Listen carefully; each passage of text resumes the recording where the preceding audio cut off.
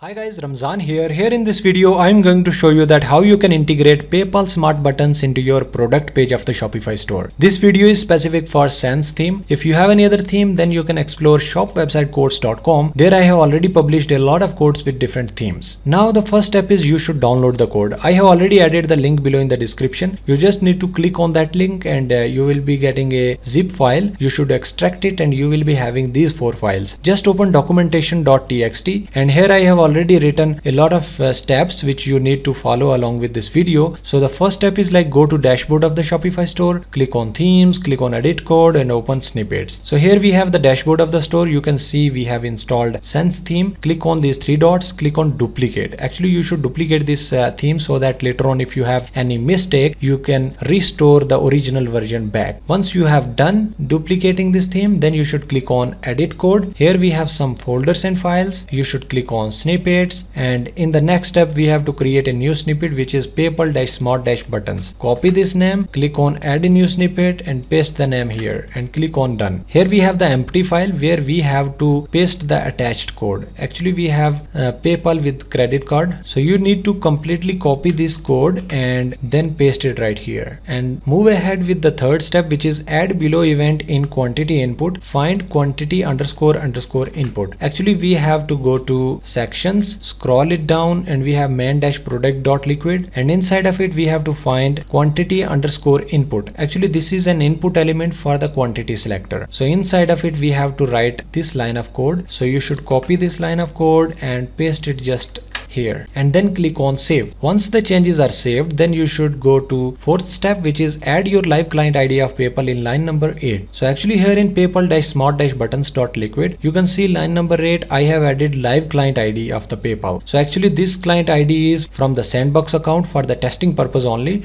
but you have to use original live client ID of your PayPal. I will be adding a video link in the description. You just need to follow that video to get your live client ID of your PayPal and copy and paste it right here. Make sure to keep this client ID in between double quotes, and then after you can also change the currency. Right now I have added US dollars. If you have euros, you can write it EUR or maybe any other currency if you want. And then the next step is inspect quantity selector element and get ID and paste it in line number 9. So actually in line number 9 I have added quantity ID. So this quantity ID I have to find from the front end. Each store will have different quantity ID. Click on catalog, click on any of the product here and right click on this quantity input box and click on inspect, and you can see that input element is highlighted here. If you don't see input element, then you should click on this inspector, click on this quantity input box, and then this input element will be highlighted. You should copy this ID.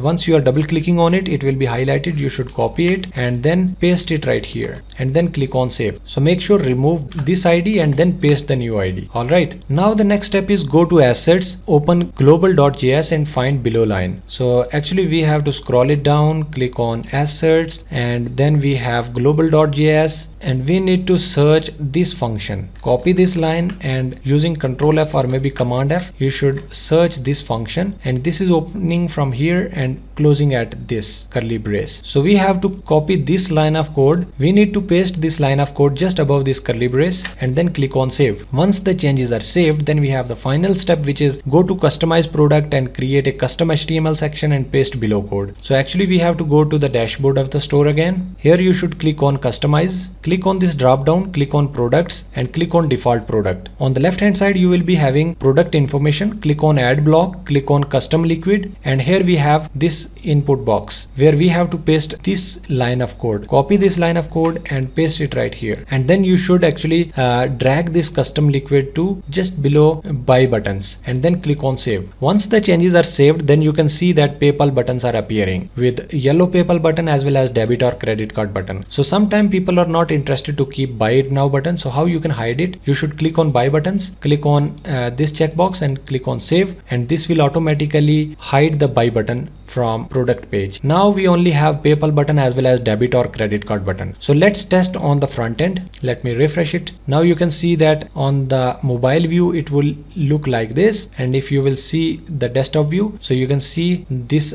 will be the appearance. So now the important aspect is to test its prices. cases. So for example, this product title is women undershirts and we have the price $44, color is red, quantity is 1. So let's click on PayPal button to cross check the information which is passed into this PayPal. So I have already logged in with my Sandbox account. So you should click on this price and you can see we have one woman undershirt red color and $44. That means information is correct. Now for example, I am interested to change the quantity. So let's see the update. Here you should click on price and you can see that quantity is updated, woman undershirt red and $88. So that means this information is also correct. The next is color variant. I have changed the color variant. Let's click on PayPal button again. Here you should click and you can see that we have rose color variant with $45. So that means everything is perfect. Now the important point is that sometimes customers don't have PayPal account. So they can use actually debit or credit card button. Once you are clicking on this button, then you will be getting a form where the customers can enter card details, billing address and shipping address, and then they can purchase the product. So this is really simple because you will not lose the customers because of PayPal account, because in most of the cases people don't have the PayPal account. So they are interested to pay using their credit card or maybe debit card. One more thing is that sometimes people are not interested to keep this yellow button. So how we can hide this yellow button? So actually I have already attached the code, which is this one, only credit-card.txt. Copy this complete code and replace the existing code, which is PayPal-smart-buttons.liquid.